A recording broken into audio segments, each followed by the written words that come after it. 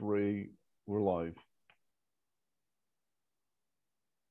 Welcome, Brian Barrott, to my podcast. Today, we've got guest Brian Barrott, the magician. We're going to be talking about how we become spellbound by the media, by other people, and what to do about it. Hi, Go Chris. ahead. Hi, how are you doing? Good-ish, yeah. Okay. Let's have a look at realistically what spell binding is. Yeah. Okay. Well, it's having your attention fixed, a fascination, a hypnotism, being mesmerized, enchanted, if you wish. Now, we do it to ourselves quite a lot. Yeah. However, being enchanted, being spellbound is often done out of awareness. One of the most common ways of being spellbound is through infatuation. When we're younger, we can become very infatuated with things, not necessarily the opposite sex. We might be infatuated with motorcycles. We might be infatuated with cars. We might be infatuated with a lot of things. However, if you speak to the mystics, if you speak to people who are enlightened, they will often tell you that infatuation, being spellbound, is very tied into desire, which I presume it is. However, it can also manifest in other ways as well. Being a Christian doesn't save you from being spellbound. If you listen to Christians, they'll often talk about a priest or someone of that nature being hypnotic or full of the Holy Spirit. But once again, this person is projecting their personality into their audience. And of course, one of the greatest examples of a nation being spellbound or nations being spellbound was probably during the wars. And if we, there's sort of like, if we look at, say, the Second World War in particular, and the way that Adolf Hitler could hold his people, but in very much the same way Winston Churchill held his people as well. So it's a very, very powerful, if you like, magical act, which we all use either on ourselves or by projecting it to other people. And it's very interesting how even intelligent people can fall for it. I mean, we can see it everywhere where you go. I mean, for example, during this coronavirus crisis, many people wear masks, where the scientific evidence for masks is virtually nil. And essentially people wear them and they will fight to the death to assure you that they work. This is a direct result of being spellbound. I mean, there are many stages of being spellbound, but generally speaking, when it starts to alter your behavioral patterns and you start to act differently and be different, then essentially one is spellbound. And that happens because there has been implanted some kind of desire to want to act in another way. Essentially, another version of spellbinding is television or even the internet, because their adverts are so slick and so clever, they hook straight into the desire to get something, to want something, or to be like something, or to be like somebody. Maybe you've come across the same yourself. Yeah, I quite like Kim Kardashian. I suppose if she was advertising a lip gloss, I'd probably go and buy it just because she's so lucky, you know, and you think, oh, maybe some of the luck will rub off. Yeah, I mean, that's one example. But I mean, lipstick is or lip gloss is quite brutal, in my opinion. Once again, it's very, if you like, it's very magic orientated. Like, for Is it? example, yeah. But you know, you think you're being, you're buying lipstick. You're not. You're actually performing a ritual, and the people who sell you the lipstick are part of that ritual. I mean, sort of, if you're actually going to be, looking at it, they wear white coats. Yeah. Okay. Yeah. Now, maybe they have some of them have some kind of medical training, but generally speaking, a lot of these women will just go from school, they'll go and work for one of the major cosmetic companies, and part of the cosmetic company is to get a white coat. And they will tell you all kinds of things to do with the cosmetic to give you lots of confidence in this cosmetic, etc., etc., etc. But realistically, sort of, all these lipsticks, they tie into what we understand as sort of, colors of power, yeah, and they allow, if you like, the wearer a certain amount of prowess. It's well, that's interesting because Lush up on the King's Road, they do have a thing where you can go in and it's 4 lipsticks and eyeshadows, and you press a button in the middle about how you feel. If you're feeling low confidence, press that. Feeling unattractive, press that. And then it brings you up either the eyeshadow or the lipstick that you need to wear. And I remember always getting the one, it's a red color and it's called Ambition. And putting it on, I do feel, right, I'm set to do something, to strike out in the world. It's really a great color. It's a great lip gloss. I mean, well, yeah, I love it. You just performed a ritual, haven't you? Yeah.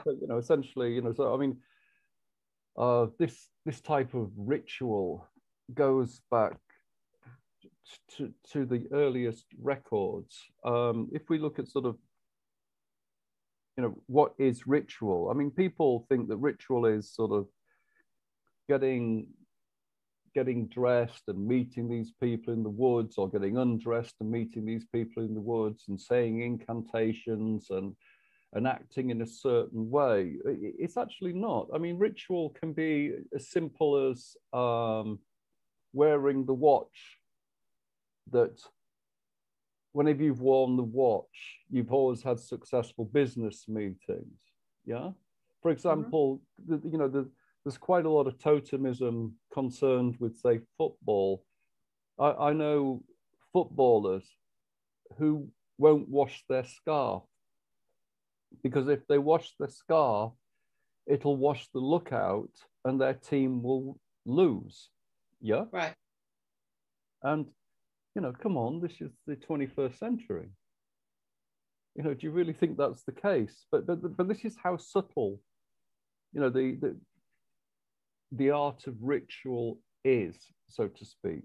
Well, there was a thing when I was at school. There was a lip gloss, and it was a Max Factor roll-on lip gloss, and that was when I was about, I think, 9, and I haven't forgotten it in all these days. And the advertising campaign was Lois Lane being picked up by Superman, and she had the gloss on. It was a roll-on in a red kind of it was glass, gunky liquid, and it came in passion fruit, peppermint, and the magic was that you wear the roll-on and then you'll get picked up by Superman. You have superpowers. It was a whole dream attached to and I never forgot that lip gloss. I mean, if I could get hold of that, I'd be very happy, which is strange, isn't it? I mean, it's just a lip gloss. Well, not really. I mean, essentially, I mean, the whole Superman thing I mean, essentially, he goes back to Greece, doesn't he? I mean, he's Heraclitus, yeah. You know, the great half man, half god, and essentially, Superman is an extraction from that ethos. However, if you read the story of Heraclitus, he's not really a nice person. He's very prone to act on his emotion. In the story, the original story is that Hera doesn't like him because he's another, if you like, prodigy of her husband Zeus, and she sends a snake to kill him. Of course, he kills the snake when he's a baby.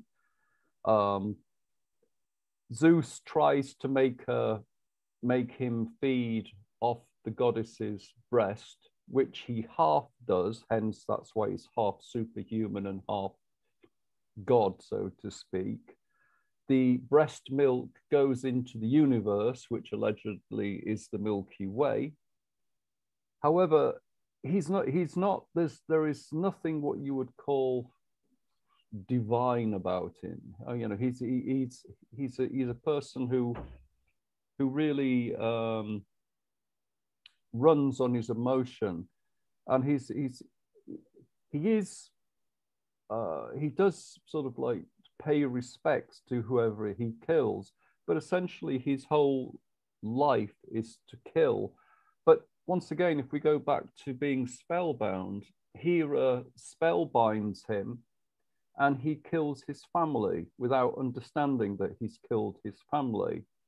You know, I mean, if we look at this from a purely allegorical, you know, sort of viewpoint, when one is spellbound, you're not aware of it. It's only until you come out of the spellbind that you actually realize that you were spellbound. As in the tale of Heraclitus or Hercules, he kills his entire family in a blind rage. And he doesn't understand this. And it's only when his family are dead and he comes out of the bind that he realizes what he's done. And I think that that's the thing about being spellbound is that it often happens when we least expect it. Well, we were talking about serial killers earlier, and perhaps Jeremy Bamber, who killed his own family. I've always thought that there was something about those murders that, you know, he went into a trance or something affected him, because he said to his girlfriend that he was scared he was going to shoot his family. And then days later, he shot them. It's not really like he planned it, is it? If you say to somebody, I'm scared that I'm going to do something, you know, and then you go ahead and do it, that doesn't say you've got a lot of control. Well, yeah, but I mean, but if you look at, say, I don't know, if you look at sort of cinema, for example, yeah. Mm-hmm. I mean, cinema is, you know, it deals with the archetype.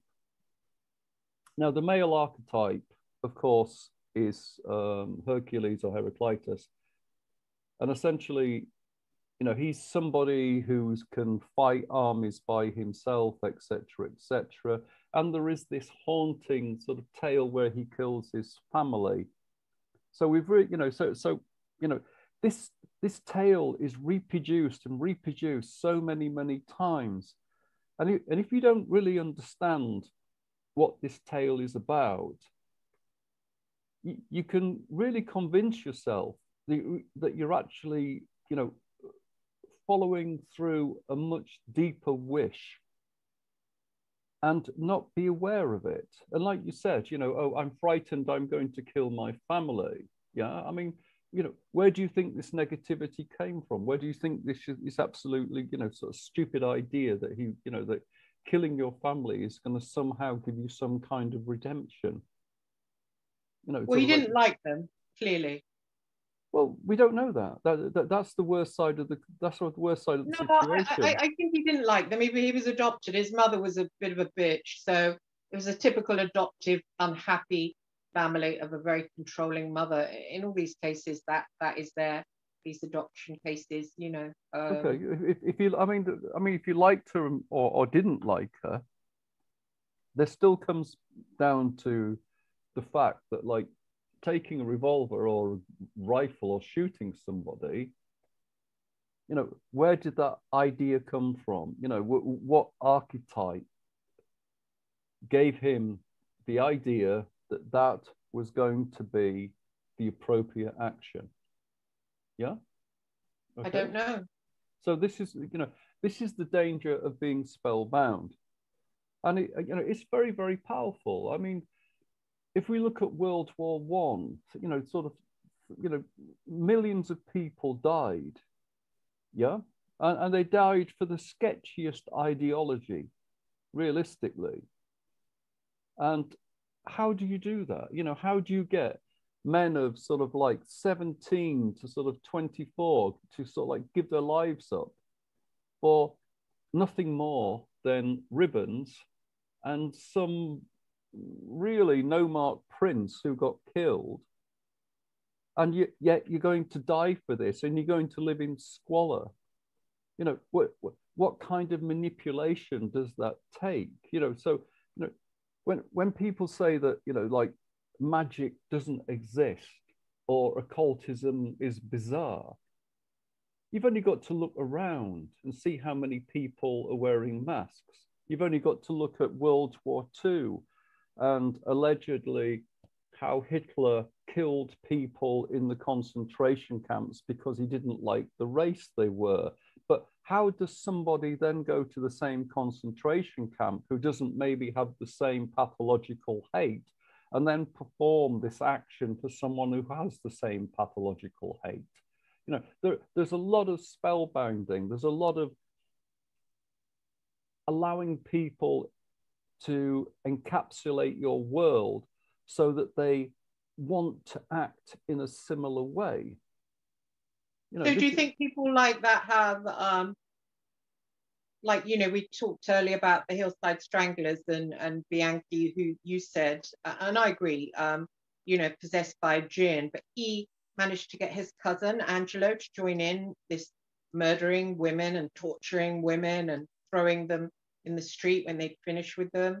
Well, yeah, it's all about, you know, sort of like spellbinding again. You know, sort of like if we sat down and said, okay, we're going to go out tonight and we're going to kill a few people and it'll be really, really great, you would think that I was sort of this side of idiotic, and I would be this side of idiotic. However, you know, when you meet these heavily psychopathic people, they have this very, very strong persuasive personality, and they encapsulate you very quickly into their world. Once again, it's part of the spell maneuver. You know, 1 minute you're a normal person, next minute you're holding the gun for a psychopath in a nightclub because he wants to kill somebody, and it happens within seconds. I mean, many, many times, you know, this happens to sort of like, you know, sort of younger people who have not got quite the, if you like, the nous to sort of work out what's happening. But, like, you know, people often say, how does somebody take a load of drugs with a teddy bear onto a plane? Well, they meet somebody with a little bit of charisma, they feel really great, they feel wonderful, he gives them the teddy bear, bang, they walk on the plane. He then probably rings them up and tells them that they actually have drugs in the teddy bear. So they arrest them and they don't concentrate on the one that actually has the drugs. You know, So how do people do that? How do people persuade people in that way? How does it begin? Well, it begins like anything else. Essentially, that they are incredibly exciting. Most people's lives are quite mundane. So generally speaking, if you give people excitement and money, then they will be responsive to you. If you give them excitement, money, and sex, I can guarantee they will be exciting to you. For example, if we look at the Epstein case, how does he get 14 and 13-year-old girls to go to an island who can barely speak English? Money. Well, okay, so, you know, you're 13 years of age and someone comes up to you and says, I'll give you... Well, not 13. Weren't they a bit older? No, they're all Oh, really they were young. Yeah, sort of 13, 14. I don't care who you are, but if someone says to you, I'll give you £30,000 if you want to come to, my island, I'll fly you there. It'll be really great. I would go. You would Wouldn't go. you? Well, once again, it depends what the background is. I mean, sort of, but, Depends what your background was. If you come from a solid family where you're valued, you don't go. If you come from somewhere where you're a throwaway, you do go because you're seeking love as well. You're seeking being treated like you're special. I suppose that's why people from bad backgrounds, they often end up murder victims, and because they are always hunting for something they haven't got. Well, I mean, the one thing that they've skipped around a lot with the Epstein is that most of the girls they abducted were like from Latvia and sort of places like this, where they're classically beautiful. There was very few sort of, if you like, fluently English speaking victims. And the ones who were fluently speaking in English are the ones who were complaining, so to speak. And once again, this was all part of like the manipulation. But once again, you've got to ask yourself, how does somebody get a bunch of girls to fly halfway around the world to then become, if you like, call girls to be the sort of nicest variation of it, but being realistic that they're being prostitutes. And then do you think it was him and he had that sort of special charisma? Yeah, I'm sure. Yeah, and also what's it? His girlfriend, Ghislaine Maxwell. She's also had this sort of wonderful, charismatic personality, which could pull you into their world. I mean, just saying somebody, I'm going to give you 60,000 quid if you sleep with a few princes. Sort of like, I don't think it washes. Yeah, because these girls are like young girls, they're like 13, 14. So, but how they trap them into sort of like wanting to completely change your lifestyle and change, not being at home and going somewhere else. With the girl, wasn't the girl who slept with Prince Andrew 17 or 6, something like that? No, that was the American girl, wasn't it? Yeah, the American girl. Yeah. I think she was like 15 or something. But I mean, I was in care at 15. I would have, if someone said to me, you can sleep with someone famous, I'd have had my hand up at the front. I think if you're a girl that hasn't been valued by your father, you're pretty much out there used, and I mean. Yeah, but I mean that's you, but I mean how do you get another sort of 40 or 50 to do it, which is what the numbers we're dealing with. They weren't just pulling one or two. There was sort of like, there's a lot of girls that aren't valued by their families. I think girls aren't valued by their families much, actually. I don't know. Well, I mean, the trouble is, I mean, I know a girl. I know a girl who slept with a whole football team. She went into their. She told me this story. She went into their locker room and they all slept with her one after another. And she told me with a lot. And some of my friends, when I was young, when I was 14, 15, they told me about, oh, got gangbanged last night. And I'd be like, what? And they'd be like, yeah, there was like 15 there. Or, I mean, this goes on with women, that girls that haven't been valued by their parents, especially the father figure. It's a failure of the father, actually, that whole thing of girls chucking themselves away, girls being prostitutes, girls letting 15 guys one after another and thinking it's not really a trauma. Yeah, but once again, that goes really deep, because we view the world from our perspective. Yeah, okay.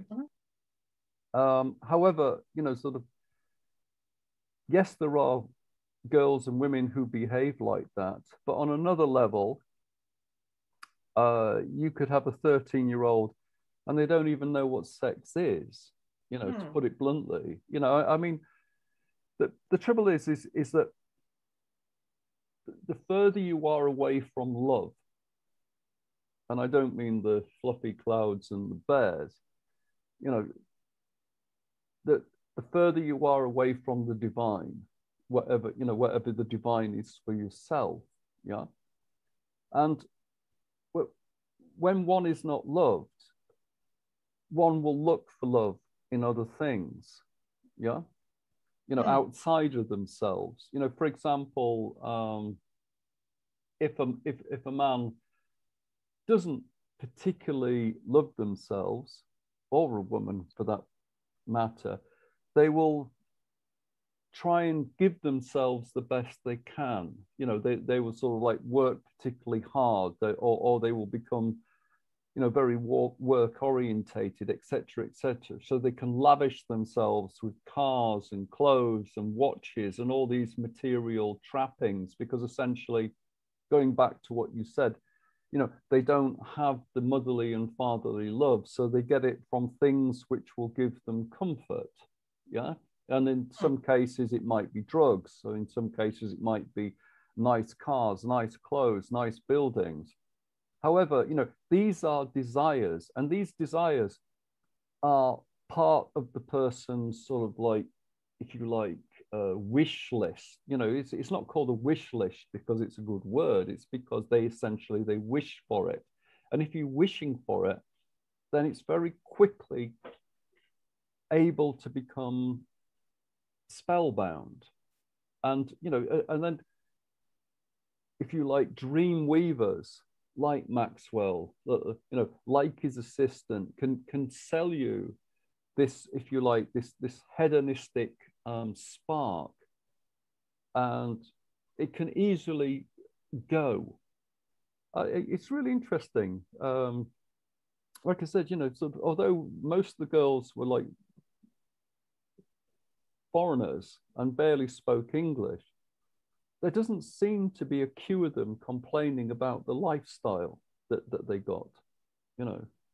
Well, it's like somebody said to me about, you know, working for the News of the World, and, oh, you know, you can't expect to not get shit. You work for the News of the World. I mean, but I was your stereotypical girl, would have got suckered in by Epstein, you know, that was in care. Then, you know, I dated this reporter. He wrote about me. And I remember sitting in a pub with him. I had nowhere to live. I was bed hopping, journalist to journalist. Some of them didn't abuse me, others did. And they showed me, you know, oh, those guys over there. There was these guys, and they were dressed in like black crombies. They were smoking cigars. They had a few, I think Dot from EastEnders was with them. Some really gorgeous page 3 models in this wine bar, and they exuded an air of, it was evil. They did exude evil, but they also exuded a kind of exciting dark power.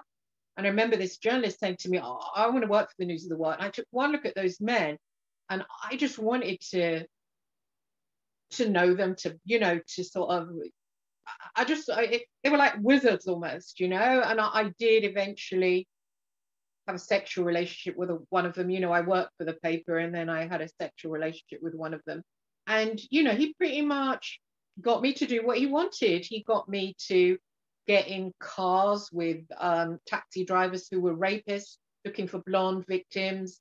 He got me to go in houses with people that were highly dangerous, until I met a boyfriend. And the boyfriend, I was telling this boyfriend what I did for a living, and he said, oh, where's your boss? You know, where is he? It was Greg Miskew. He said, where is he? He said, I want to meet him. And I said, oh, yeah, you can go see the old Rose. So he drove me down there, got out of the car. He said, where is he?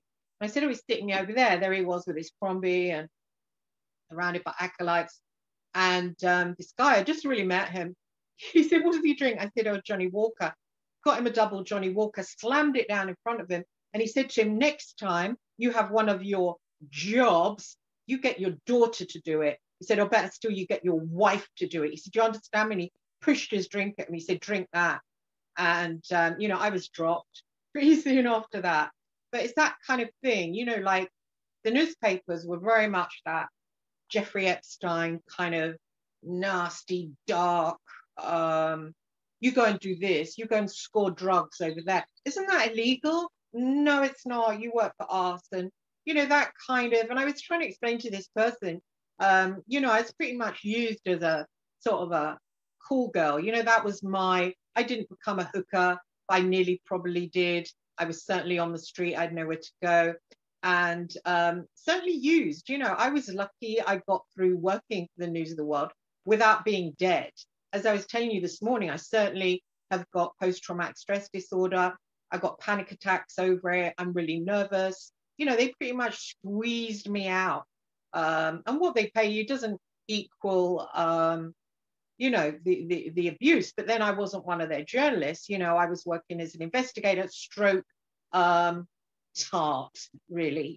You go along and be the tart, which in a way is like you were saying. And who was controlling me but these enigmatic editors, and one of them was Russian, Alex Marinchek, and I was totally in awe of him. I mean, he would take me out and he would flick his fingers and go, bring us a spread of food and bring us a good wine. No, champagne. He would tell me how intelligent I was, how he'd never met someone who was as intelligent as me. And I was just literally, whenever he said to do something, and he would come up close and he would whisper in my ear, do a good job for us. And I would be just, like a late prey. I would need to get a result for him. And it's that kind of, that kind of being under a spell. I remember when I got turfed out by them, I felt, and actually it was that way. I likened it to being in an army, an SS, and all of a sudden finding yourself a civilian. But it was almost like being part of a world that was magical, very powerful, and exuded a spell, probably over the nation, and then being a mundane. All of a sudden, I wasn't with them. I wasn't protected by them. If, I ever got shoddy treatment by anybody, I would say, News of the World, and they would come groveling around me. And I didn't have them to, it was like daddy, there was no daddies around anymore. And I really felt as if all the magic was snatched away. It was horrible. I don't think people say to me, you haven't done much, but I think, News International, I didn't really get over being pushed out by them. I didn't ever really get over that loss, because even though it's evil, there's a magic side there. Do you know what I mean? Of course there's magic there. Yeah. I mean, no, it's essentially they're selling you everything that you want. You want money, you want power, you want to be able to influence. So, that is the spell, the spell, as I've told you many times, sort of like people say, oh, magicians, magic, blah, blah, blah. It doesn't work. Well, you just pointed out it does work.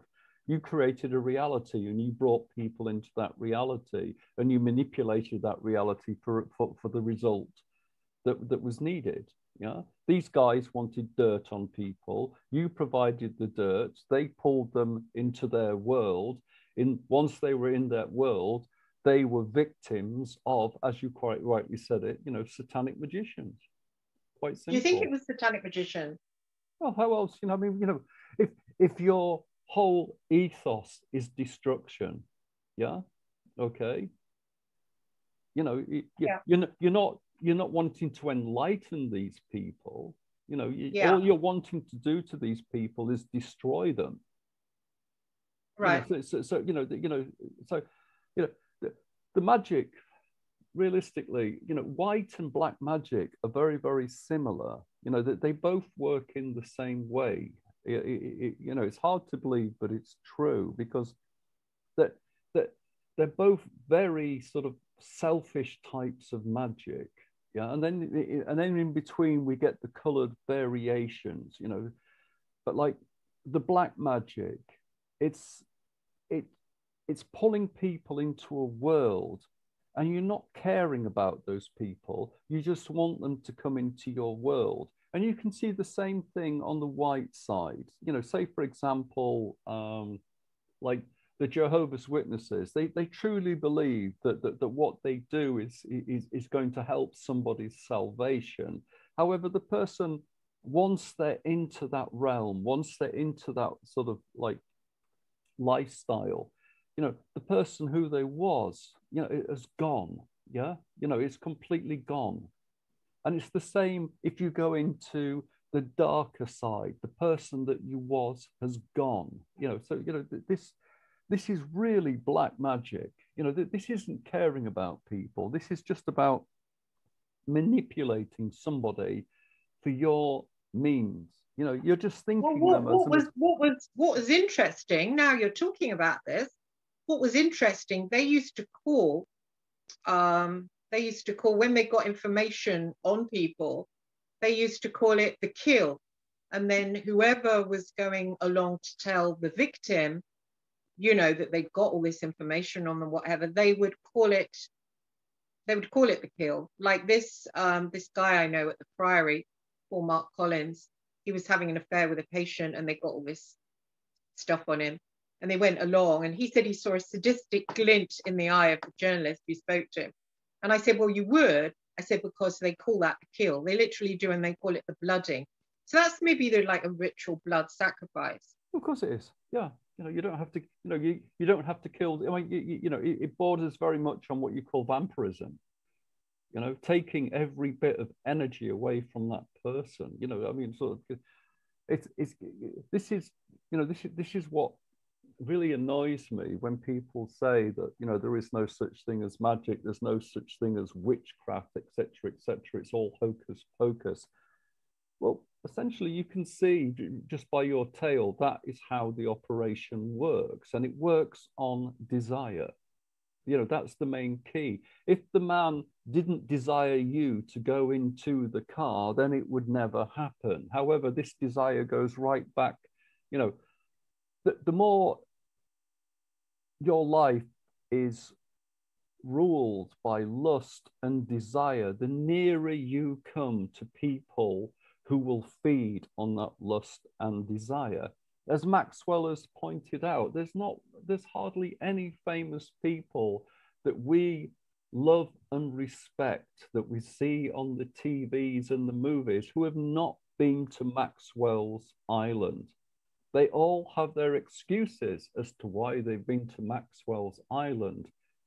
However, the fact remains they've been to Maxwell's Island. There are pictures of Bill Gates next to Maxwell. There are pictures of Prince Andrew next to Maxwell.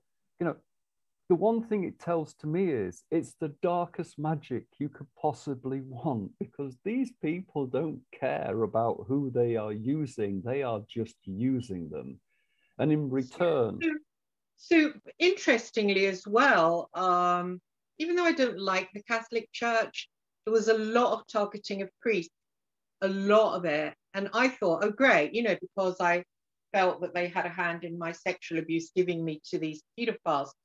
As a child, I grew up in the Crusader Rescues, which were run by the Jesuits. So I wanted revenge on the Catholic Church. And they used to get lots of tips from this one and that one about the Roman Catholic Church, And so that was interesting. And also there was a blackmail that went on. There was, sometimes they would find out about these young soap stars who'd had abortions, and they would say to them, oh, you can leak on what your co-stars are doing in certain soaps. Again, in this case, it was EastEnders. Or you can give us an exclusive about how you lost your baby. I saw that go on. That really shocked me. They did it to someone quite famous. I won't say their name, but they said to her, you've got a choice. And you can cough to us about how you lost your baby, or we say you killed it. I mean, well, there you go. There's the spelling operation. But what does it mean? What does it mean for those at the top? What does it mean? What does it mean? The people at the top of places, of organizations like that. Oh, actually, you're the man to ask about this. This is interesting. Now, Nick Davies, and just to say for the listener about, Brian Harvey's criticized me working for the News of the World, but I was a victim of the press. Then they dragged me in as one of their little girls. So yeah, and I've talked about that. That's why I'm coming out and talking about it now. Back to what I was, the point I was going to make. Nick Davies came to me and said, because I was a private detective, I wasn't ever a journalist. I wanted to be, and I got my name on certain stories, but I was a private eye. When the phone hacking had gone on, there's something weird about phone hacking as well. That was involving an MI6 guy called John Boyle. His name hasn't been mentioned, so there's something weird about that. But I met up with this Guardian guy called Nick Davies. Well, he sent a researcher after me called Jenny Brown, I think. And Jenny from Down Dog Films, she said, oh, tell me about what it was like working for the News of the World. You know John Boyle, talk about this. And I said, well, who are you working for? And she said, oh, Nick Davies from The Guardian. And I said, well, I'll meet Nick Davies from The Guardian then, rather than speak to you. So we arranged to meet. And he said, do you know John Boyle? I thought it was too dangerous to talk about Boyle. I said, I don't know him. And he said, I know that you do. And I said, well, actually, I don't. I'm too scared of Boyle. And then he said, would you talk about at least working for the News of the World? So I said, well, in what way? And he said, just, what's it like to be a private detective working for them?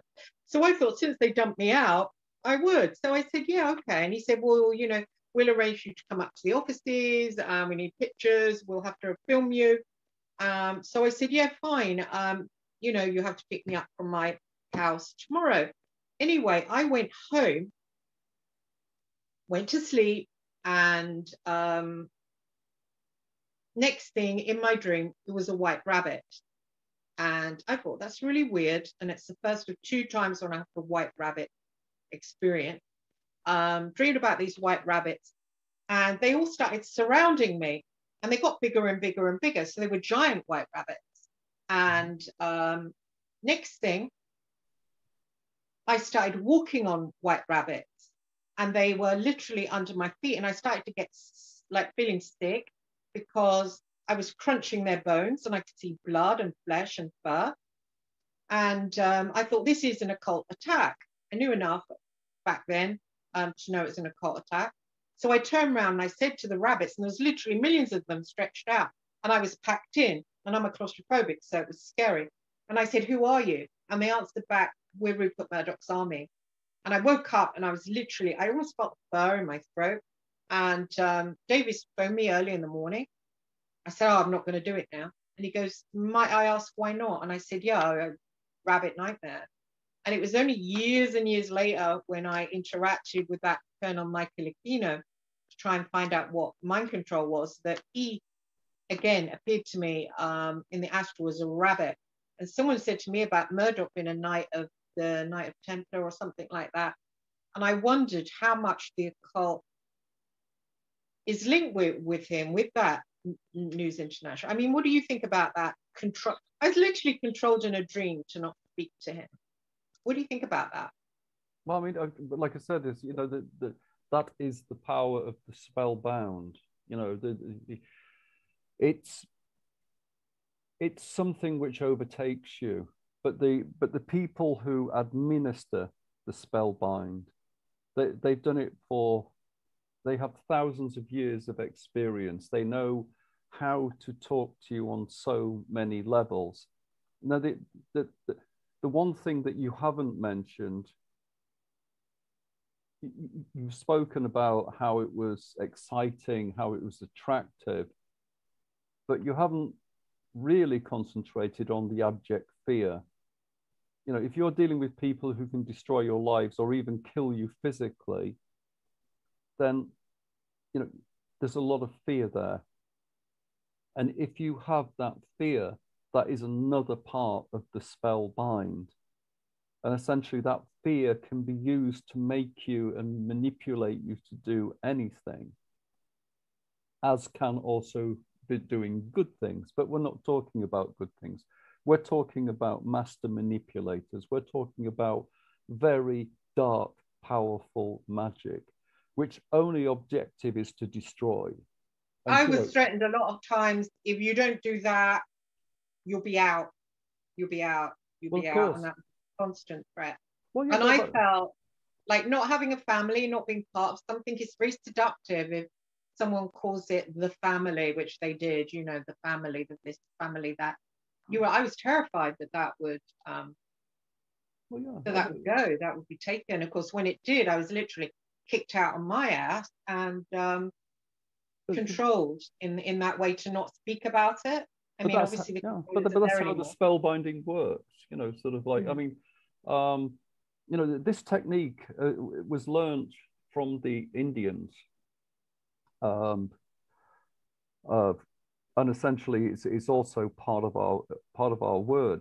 What we call the assassin came from hashis, you know, the people who smoke the marijuana. But the way to get somebody into that mindset where they didn't care about their lives was quite interesting. They would drug the people, take them away from where they were into a make-believe world where there was champagne fountains, where there was opulent food, where there was beautiful women who would sleep with you.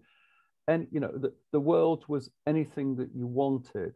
Then after a couple of days, they would re-drug you and take you back and say, oh, you died for a couple of days. What was it like? Oh, heaven was amazing. Now, essentially, they believed that's what happened to them when they died. So they were no longer fearful of death. This was the spell. And literally, the man who ran the assassins said that I can say to any one of my assassins, kill themselves, and they will kill themselves. And he said, he showed, I think it was Marco Polo, I believe. He said, I can say to that man now, kill yourself, and he will do it. And he did it. And the man killed himself because essentially he believed in this illusion that was presented to him. Now, in much the same way, when you meet powerful and manipulative people, they take you into the same kind of illusion where you are really willing to give up all your sensibilities to appease these people who really, realistically, have no regard for you. And you know, and this is like a very, very dark side of the spell binding. I mean, there are good sides to the spell binding where, like, if we say back in the 80s, we look at Live Aid. I mean, Live Aid, on one level, it was totally negative. On another level, it was positive. But the point, you know, the point being is that a couple of guys, for a brief time in history, spellbound the world to concentrate on something apart from themselves. Yeah. You know, and that was, if you ever want to see pure magic in action, the first Live Aid was pure magic in action. Nothing had been done like that. And for the first time, the world, instead of examining themselves, looked to something else. You know, so in the other way, you know, the spell binding is incredibly powerful, you know, to actually pull the whole world into an ideology of wanting to change something is amazing. But that same power can be inversed into a world that you're talking about. And unfortunately, you're older now and you can look back and you can understand why mentally you went into that position. But at the time, if I'd have spoke to you, I doubt you'd have been using words like this. You'd have probably been using words like exciting, power, wonderful, amazing. Well, I did. God. Yeah, I did. To be fair on me, I went to see a Catholic priest. I remember where I was living and I went round to see him and I said, what they do makes me sick and I don't know how long I can deal with it. I don't know how long I can. And indeed, the reason why I brought in John Boyle was because I just got sick of them. I got sick of their attitude. I got sick of the way they were with celebrities. It was kind of weird, kind of fawning. And I just thought it's kind of immature as well as hurting people. The way they were of celebrities as if they were gods. It sickened me. The whole thing sickened me. And I said to him, and he said, the more you get in touch with God, the more you'll have to move away from it. And it was, you know, it was that I brought in Boyle, but then I didn't expect, you know, I went off to work for the Daily Mail and left them behind. So I was only working for them for a few years. And left them behind, thought good, but oil then came in and brought the phone hacking and literally ruined it. So no private detectives were allowed in Fleet Street. But I enjoyed working for the Daily Mail. You know, I've got hacked off, breathing down my neck, wanting remittance advices, wanting, oh, you did illegal things for the Daily Mail. Actually, I didn't. I was more or less working as a journalist, you know. So I have to say, I did follow my own morals and spirituality during that time. I did give up money. You know, it was less money for the Mail, and you know, I did have that going on. I agree you pulled out. I agree you pulled out. But it's like it's like the difference between a drug user and an addict. I think you tried the drug, it wasn't quite what you wanted, you pulled out. Now, if it was what you wanted, I doubt you would have pulled out. I think you'd have got deep. I think you'd have got deeper and deeper and deeper. So thank the gods there was something in you, because essentially, for what you were saying, I think the only conclusion to that lifestyle is death, either spiritually or physically or both, because essentially you're dealing with people who have no regard for you, and if somebody has no regard for you, then you are just sort of expendable. Well, yeah, and what there was a journalist who worked with The Sun, and and I dated him. I thought he was a friend. And I remember, after the whole, we don't use private investigators, that I rang him and he just put the phone down on me. And I thought, what the hell is that? And literally, people in Fleet Street now, my name is persona non grata. If I rang them up, they'd put the phone down. And I actually haven't even done anything. That's how psycho they are, that they drop you. And when they drop you, you're just a non-person. But you can see it in everyday, you can see it sort of like in everyday life when somebody is popular with them and when somebody is unpopular with them.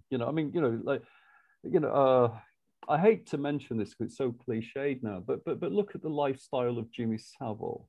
Yeah, okay, but he was always the darling of the press, always. Literally, great charity worker. And realistically, once again, this power of the spell. Look how charismatic Savile was.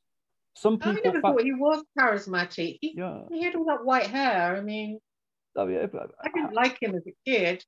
I didn't really understand who did. It was like all that yodeling and hello, guys and girls. I mean, I was forced to watch him as a kid. I hated him. I mean, he was kind of putrid. He wasn't good looking. No, he wasn't good looking, but he was essentially charismatic. So. Oh yeah, I mean, you look at his lifestyle. Look who, it's not a question of who he was. It'd be a safer question to ask who wasn't influenced by him. He was part of the Beatlemania.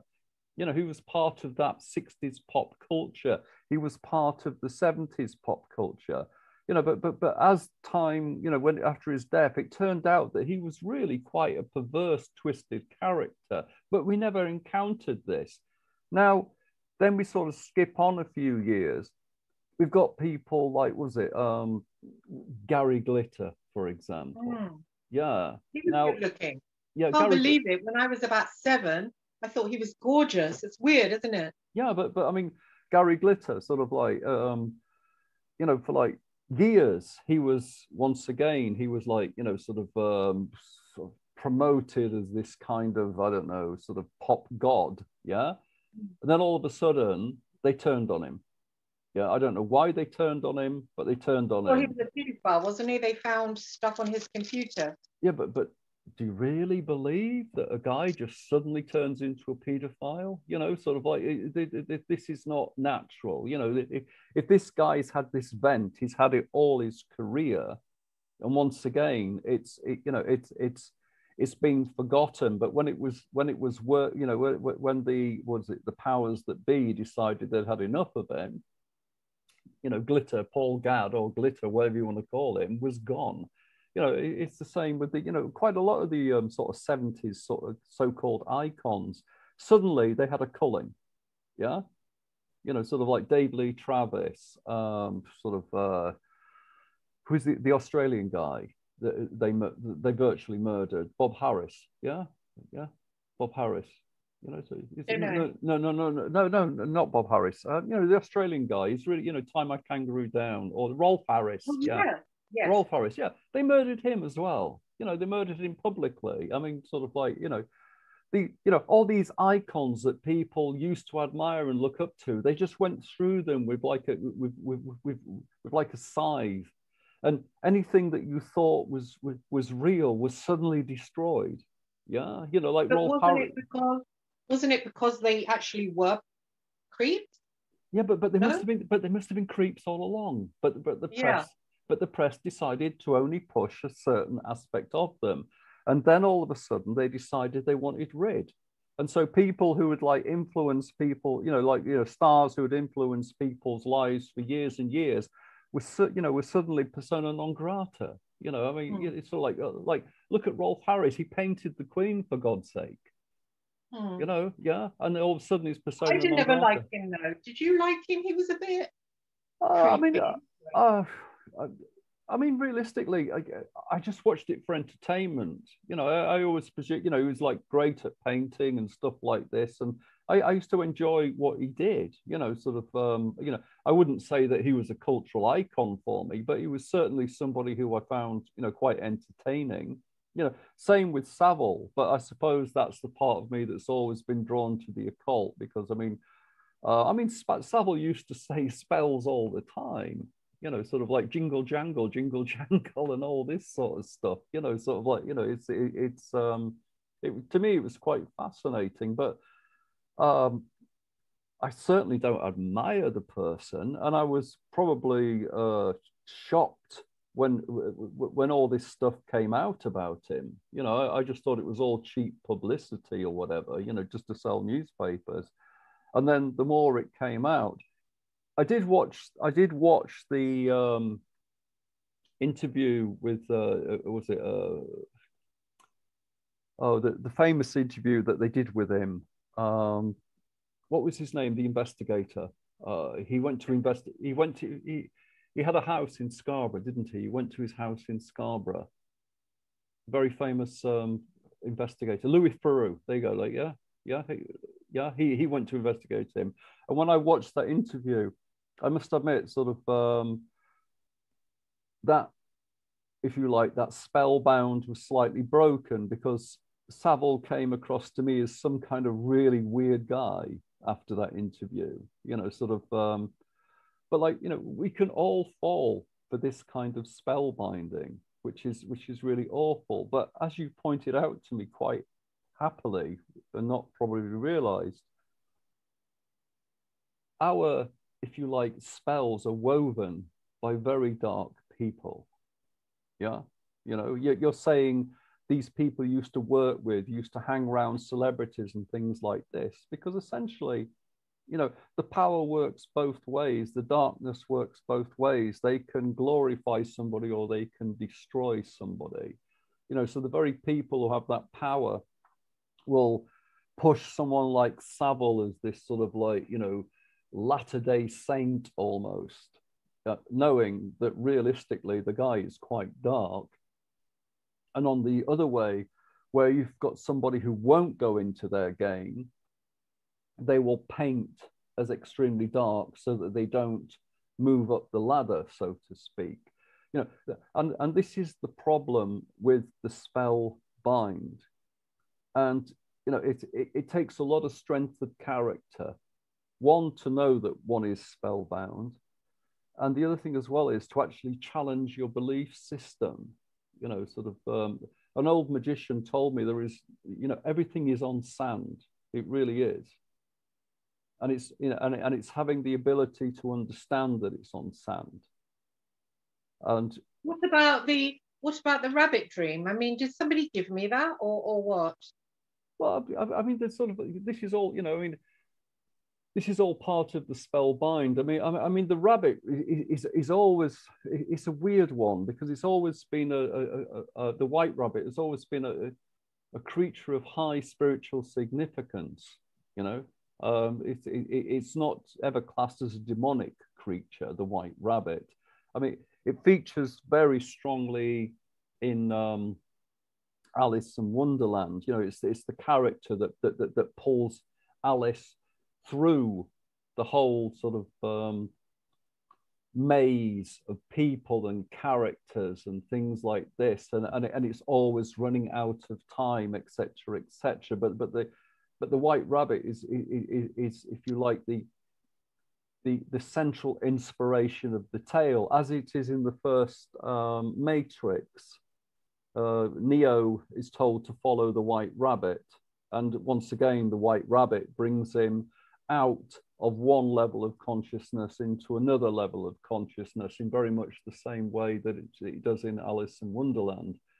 Well, Aquino, Michael Aquino, when I first emailed him and said about the MK Ultra and, you know, Alice in Wonderland mind control, I went to sleep and then I was trying to get to sleep and I saw it again. This was like 5 years after the first Murdoch White Rabbit. I saw this White Rabbit and it was like really like in my face. And I thought, oh, I don't like that. Got up, washed my face, went back to bed. There it was again. And then it sort of, once it knew it like kind of hooked a part of me, it kind of shot away vertically. And part of me came out of it was probably my astral body, came out of my physical. I felt myself sit up, but not all my body sit up. Part of me sat up. And then I traveled across, and then it traveled for a really long way. And then suddenly there was a dive down. It went down. I went down. And then fell really, really down, down, down a long way. And then landed, bang, in the middle of this, like a clearing. And there was Michael Aquino opposite me. And he said, what do you want from me? And I said, oh, I wanted to interview you. And he said, no, what do you want from life? And I said, well, love, I suppose. And he took me down this like corridor, came out, we were looking at like the galaxy, and he said, climb inside this. And it was like a weird shape within a shape. I think it was maybe a Merkaba. And he said, climb inside that, and you can go inside the consciousness of anybody you want throughout time. And I looked at him and I said, what about Jesus though? Because I thought, that's a bit naughty, isn't it, doing that? So I said, what about Jesus? And as I said Jesus, I found myself bang back on my bed. So that was a second White Rabbit dream. Mm-hmm. And then I emailed him again. I emailed Aquino because I thought, I spoke to the guy on Facebook Friend and I said, this has happened. I was like, wow. And he said, that was your first interview. And I thought, well, I'm going to test this. I'm going to speak to the guy in reality and say, I just had this experience. Was that you? And he sent me back a link to that Grace, can't remember her name, Jefferson's Starship, White Rabbit. Grace Slick, yeah. Grace Slick. And he said, I know Grace. He said, now I'm going to have to get in contact with Grace and get her to alter the lyrics to include our little adventure. And he sent a link to the song, the White Rabbit song. So that wasn't a no, it didn't happen. And then after that, Aquino pulled me out of my body for a week through my feet, took me to like a detention room, asking me who I was. And that went on for a week. I had to get help from somebody to stop it happening. It scared the shit out of me, actually. And so that was my second encounter with a White Rabbit. I mean, it must mean something. Well, I mean, generally speaking, your White Rabbit is always, if you like, a significant creature of sort of, like love, loyalty, good relationships, stuff like this, spiritual awareness, etc., etc. However, that doesn't mean to say that, sort of like dark magicians can't inverse them and use them for something else.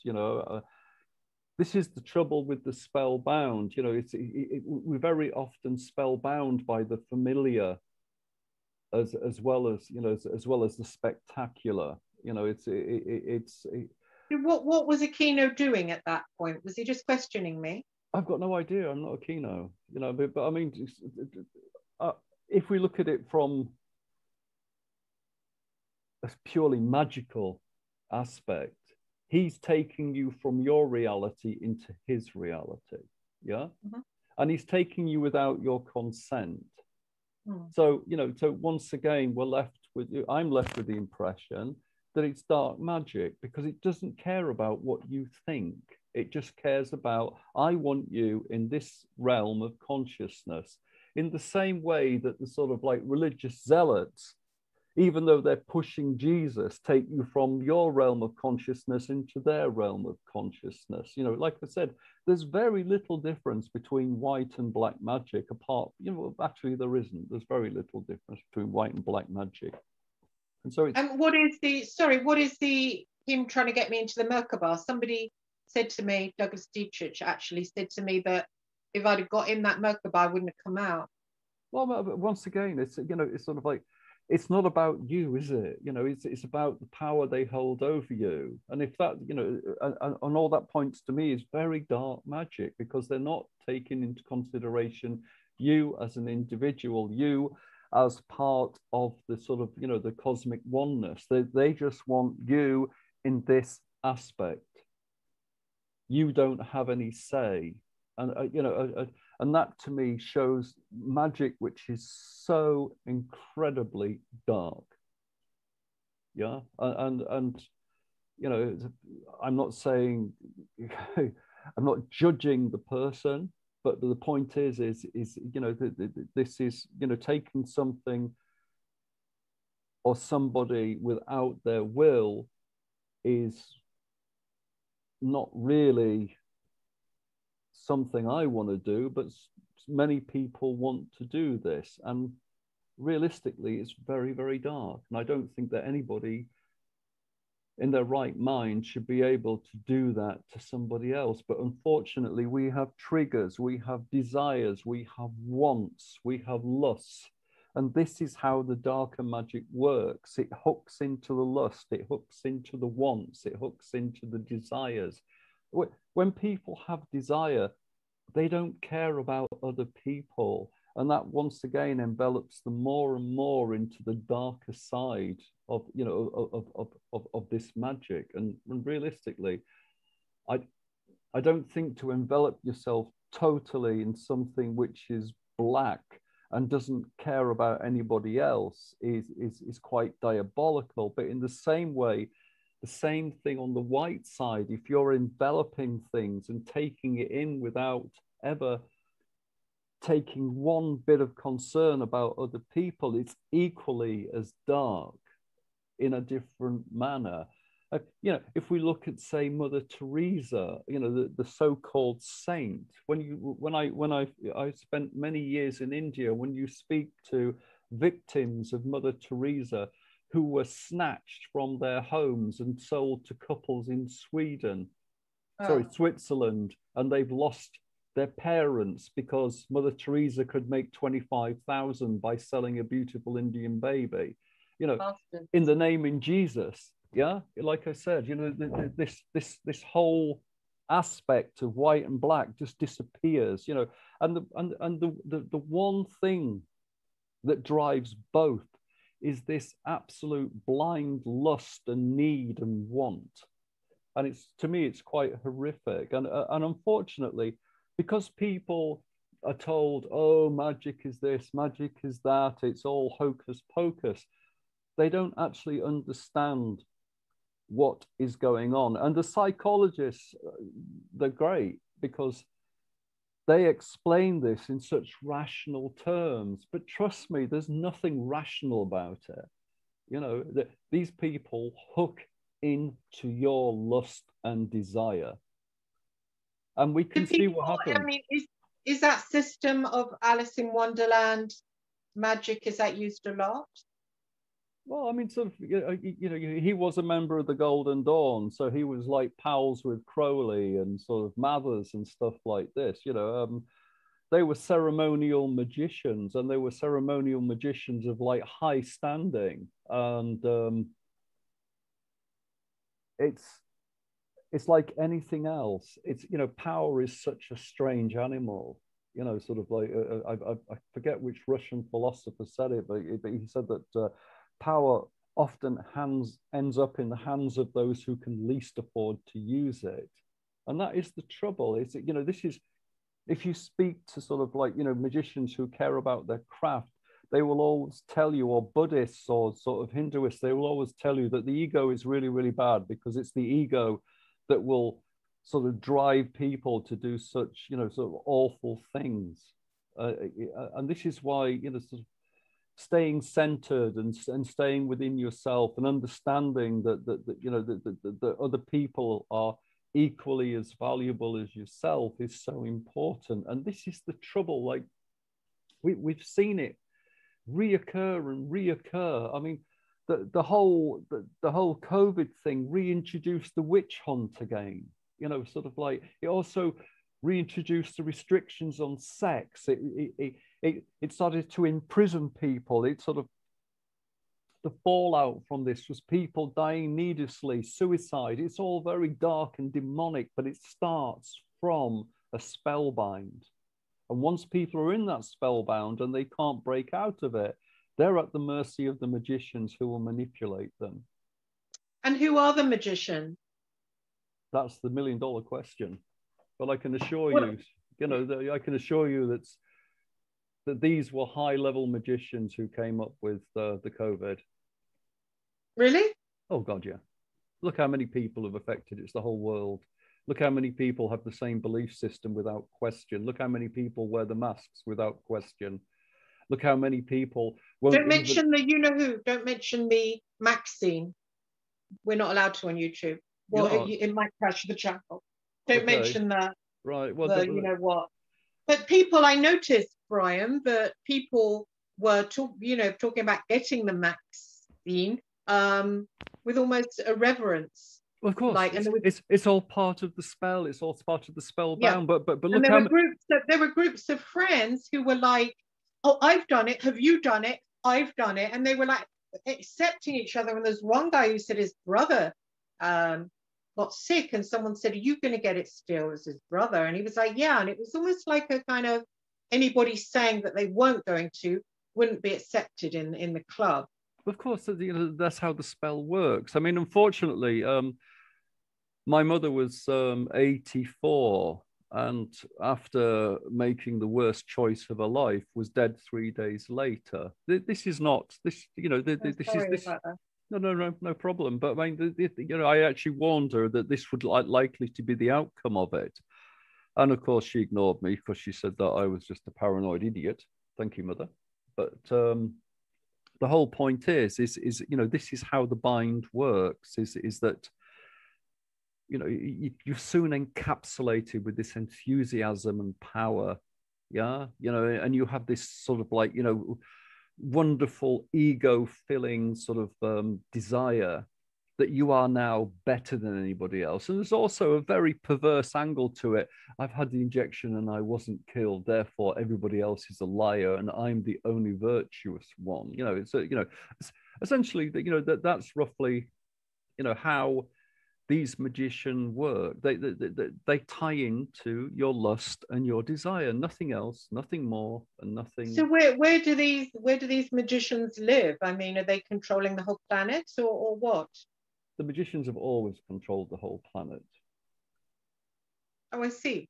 Well, and where do they live? I mean, do they run the corporations? Okay, or I can only talk about what I know, right? We have to go back to the time of Elizabeth II, yeah?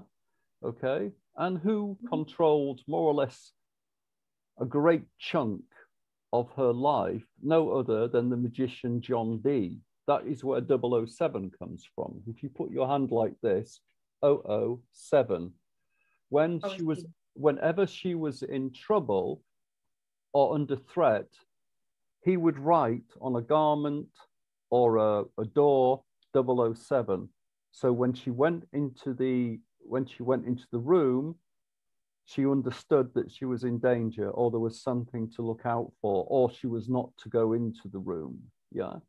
And now essentially we know through history that John Dee was an astrologer. He was a necromancer. He spoke to the dead. He spoke to the angel. Was it Nadini? Yeah. He invented a language where you could speak to the angels. This guy had direct access to Queen Elizabeth II, the so-called Christian queen. So, are you telling me this is the 21st century and things have changed? Of course they haven't changed. I mean, look at Savile. I mean, Savile allegedly was the seventh son of the seventh son, wasn't he? And once again, he had direct access to Charles and the royal family. You know, sort of like these guys don't disappear. You know, they get clever at hiding themselves, but when you start scratching the surface, they come up all over the place. And once again, they hook into what the people want. They want the desire, they want the lust, they want the wealth, they want the power. It pulls them into people's lives. You know, so yeah, I would categorically say, through what we understand about D, that the magician, the astrologer, has always been connected with the ruling class. And if we go to the 80s, when we are so much more sophisticated, Ronald Reagan's wife had a full-time astrologer. Yeah? Ronald Reagan had a full-time astrologer. We are told he's an astrologer or she's an astrologer. I can't remember who it was, but the point being is you know, with all their analysts and sort of very, very clever people, why are they going into the sort of, you know, the art of astrology? You know, and who is this astrologer? Yeah. Princess Diana, another one who sort of like, you know, was absolutely obsessed with astrology. You know, so like I said, you know, you've only got to scratch the surface, and the occultism just appears. Yet we are told that none of this is worth doing. All of it is garbage, and it's not worth touching. You know, or evil, or evil. Yeah, you know, sort of, you know, sort of, as they say, you know, you can judge the tree by the fruit that, you know, comes from it. And you know, I think that's, you know, you have to go by the evidence, not by what you are told. Yeah, I mean, you can go in, like, for example, the very famous Lincoln Cathedral Church. One part of the church is full of astrological symbols. Yeah, we don't see that anymore connected with Christianity. However, when that cathedral was built, it was important enough to have the astrological symbols built into one of the chapels. You know, so, you know, once again, like I said, this is the trouble with the spell. It's everywhere. You may not recognize it, but it's always there. Oh, brilliant. Well, thank you for coming on. I think we've come to the end of the time. That's been great. I really found that interesting, and I'm sure the listeners have enjoyed you and want you to come back again. And been excellent. Thank you for educating me. I've made loads of notes. Well, I was quite shocked by your stories, by the way. Yeah. Oh, were you? Sorry. No. I mean, sort of like, I think it's always that moment where you suspect something, but then the reality of it is how you presume it is, you know, and that's always very difficult to deal with, you know. But anyway, I don't know what the Alice in Wonderland thing is. I mean, I've always been fascinated by Alice in Wonderland. I've got, you know, collectibles of Alice in Wonderland, and just seems to go into my dream life. I don't really understand it. I mean, maybe somebody out there can comment below if they know more about it. Well, I mean, I mean, we can look at the esoteric structure sometime of Alice in Wonderland. I mean, it's sort of like, I mean, but realistically, Alice in Wonderland is a mixture of the esoteric and chess, which is a very, very strange one. It's actually a chess game, you know, Alice in Wonderland. Is it? Yeah, it's a weird one. It's a what is the esoteric, just quickly, the esoteric structure of Alice in Wonderland then? It will just take far too long, realistically, to go through. But who is the caterpillar? Aleister Crowley. You're kidding me. No. Who are you? The opium-smoking caterpillar is Mr. Crowley himself. This is creepy that we're given this to read as a kid, is it not? A little bit. Well, it freaking well is. Well, I mean, I don't really know. I was brought up on this stuff, so I don't really know. So was I. You know, so hang on, and the Cheshire Cat? The Cheshire Cat that disappears. Yeah, who's that? That's for another show. That's creepy. Interestingly, when I met the Hillside Strangler, Kenneth Bianchi, not only did he pull out a chessboard, so I played chess with him, I kept thinking to myself, I'm going to have to get smaller and smaller and smaller till I fit in his world and see what went on there. There was this whole Alice thing going on there with him that I thought, I kept thinking, I have to get really small. And if I get really small, I can find out what went on. And then I was looking at him and it's like almost like he seemed like he was the caterpillar. Strange. So I've written that in the book, but suddenly I looked at him and saw the caterpillar. Well, there you go. I mean, you know, this is how powerful the spellbind is. You're a grown woman in a prison with a murderer and you see him as nothing more than Mahuka. But you're saying that was Crowley, so it's not such a silly caterpillar, right? There's nothing silly about Mahuka. No, it's sort of like he's very he's a very strange central character, is Mahuka. You know, who tell me you? more about him then. No, because it's over for another one. We can go on it, but just be rest assured that he's a very interesting guy, because essentially, you know, that the whole inspiration for the Alice in Wonderland is a church in Beverley in Yorkshire. Yeah. Really? You can go to the church and you can see the Cheshire Cat in the ceiling. You can see the big door and the small door. You can see the White Rabbit. You can actually, I think it's St Mary's. It's called, this church is called St Mary's. I've actually been there many, many times. It's an amazing place to go and visit, and that's where as a boy, he's because his father was a rector, he spent most of his time, and that's where most of the inspiration from Alice in Wonderland came from the church in Beverley. You can go around it and they've painted all the aspects of the various characters that you can read in the book. They're all in that church. Wow, so that was there before he wrote the book, or some of it was there before he wrote the book? Well, the actual rabbit is not the rabbit, of course, because the sort of like, you know, many thousands of years ago, rabbits were introduced by the Romans. So the rabbit is indeed the hare. Yeah, and of course the hare is ties in beautifully with the worship of Astarte, Ishtar, etc., etc.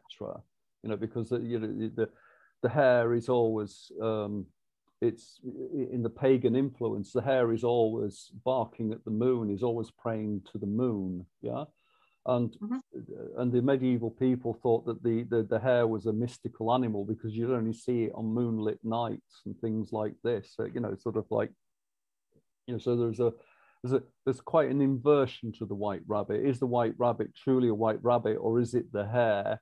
And, you know, is it representative of Astarte, you know, or Ishtar, or something like this, you know, sort of like, and this completely twists the whole journey of Alice. You know, but like how did it twist it?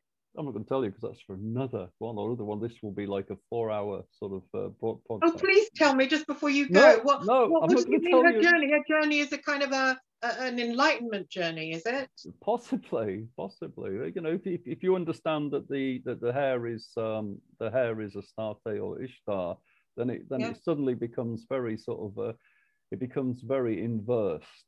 Yeah, you know, the whole thing about the descending before one can ascend, etc., etc. But like I said, it's very much for another podcast, because it's a very intriguing story, and and he was a member of the Golden Dawn, which is quite interesting, you know. But anyway, on that, I will say namaste, and I hope you find time to heal from your awful experience.